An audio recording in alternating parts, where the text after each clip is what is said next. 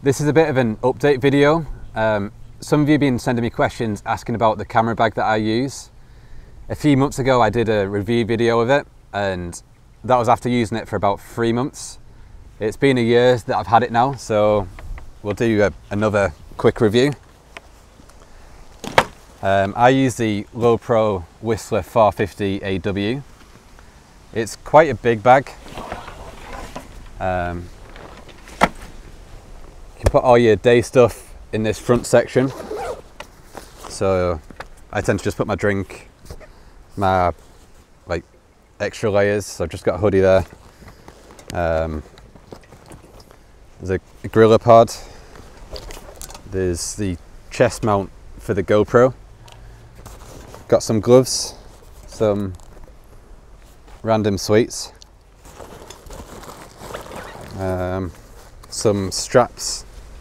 Sometimes use them to attach stuff to the outside of the bag, so they're just good to have in there.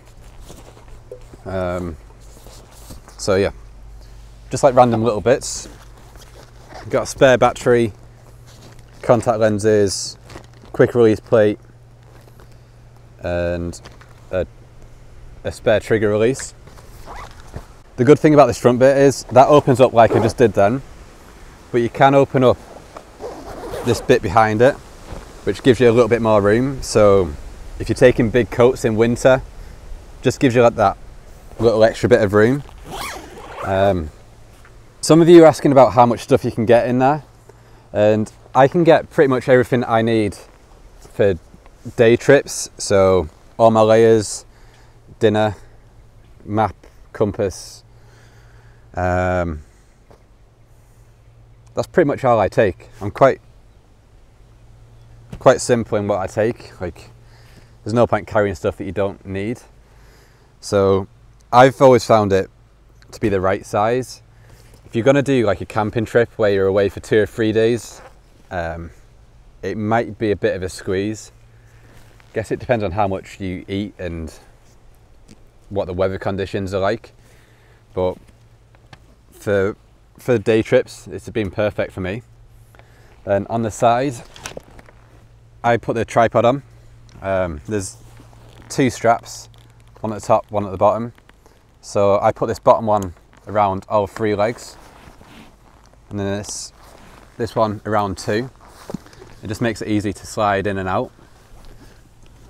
So that just slides in. This one goes across 2.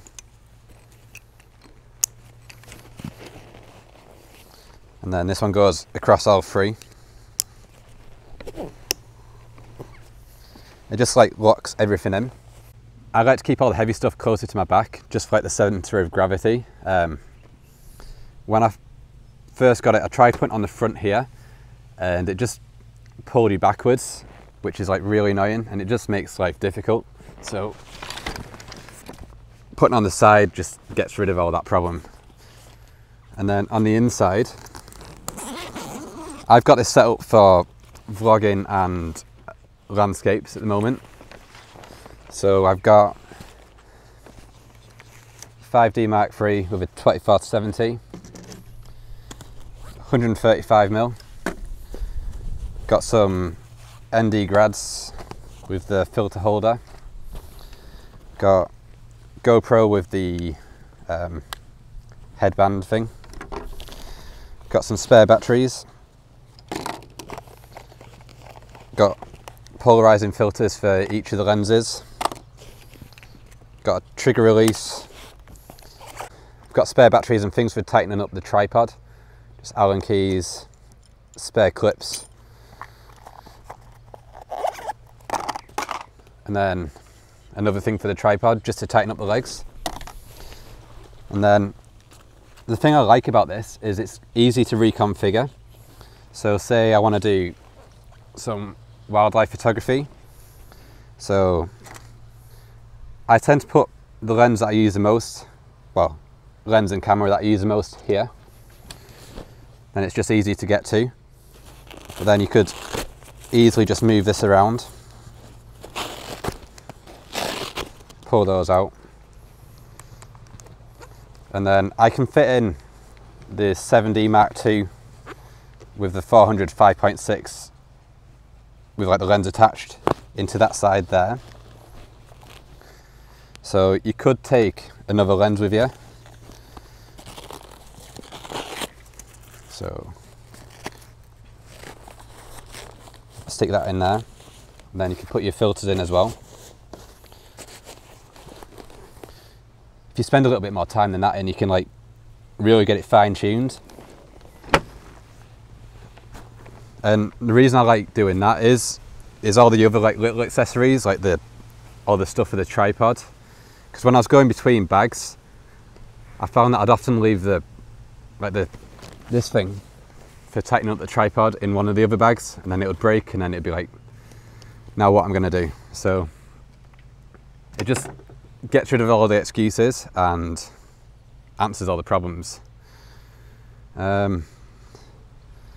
So I've never had a problem with space in this section. If anything, I take too much because of this, but maybe you're a bit more sensible than me and don't want to carry it. The other thing in here was this cover.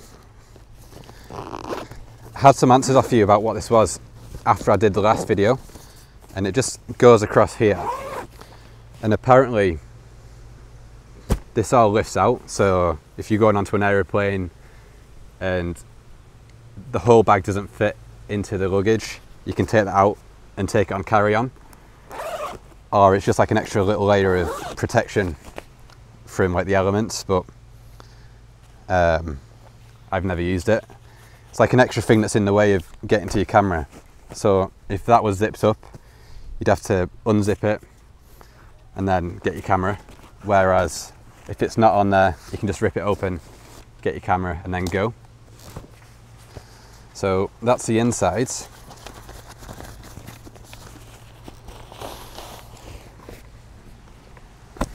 Had a few questions from you asking about what the space is like in the front compartment, and I've always found it big enough.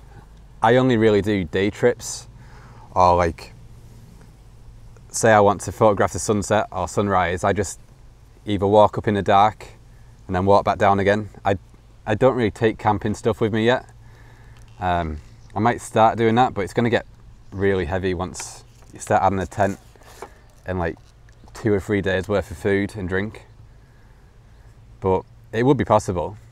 When I first got this, I did have to fill my old bag with weights and then just walk upstairs until my legs got used to it. It was like a month of pain after I got this, thinking about it. It was worth it though. Now you don't really know it's there. The other thing that some of you asked about was it worth the price? And I'd say it was. I think I got a good deal on it when I got it. It was like just over 220, I think it was, which does sound expensive. But when I've been looking recently, it goes up to about 280 sometimes. So I'm not quite sure how Amazon works. So just keep an eye out for the lower price and then get it then. I'll link it down below in the description, and I'll link my last blog post as well, because I got some photos of the insides, so you can like look at it better then. That's the point. Some of you were asking about the straps last time as well, and they're quite heavy duty ones. So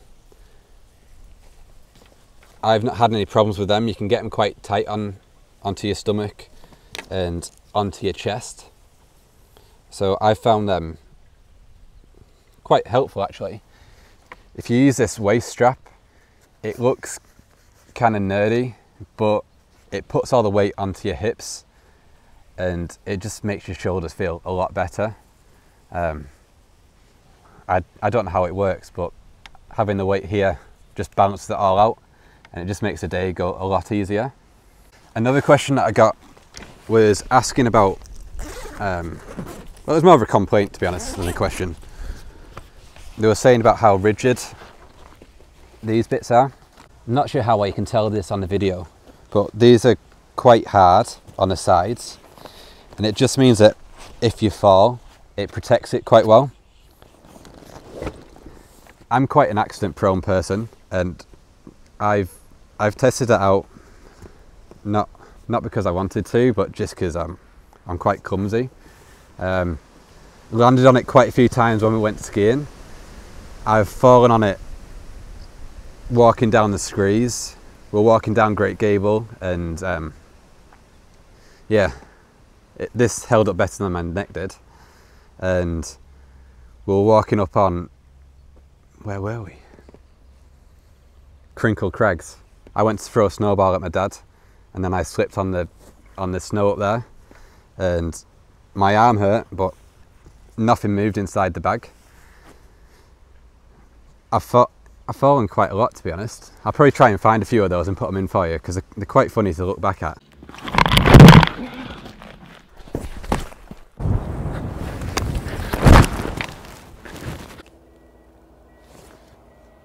I hit the deck before.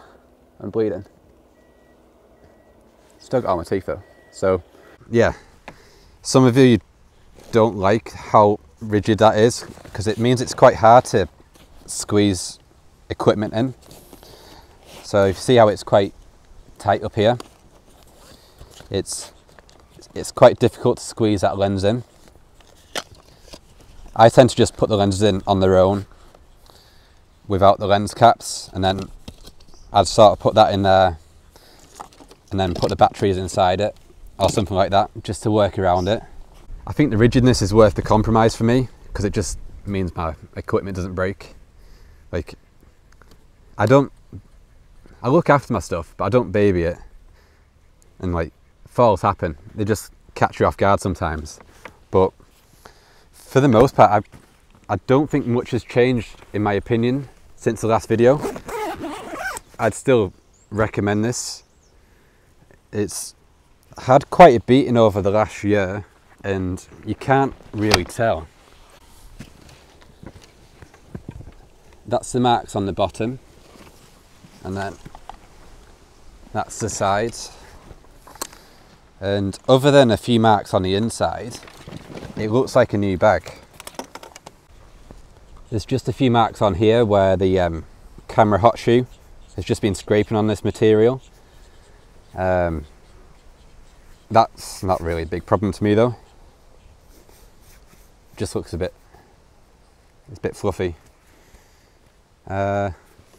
Still haven't worked out what these things are for. Still think they're a bit pointless.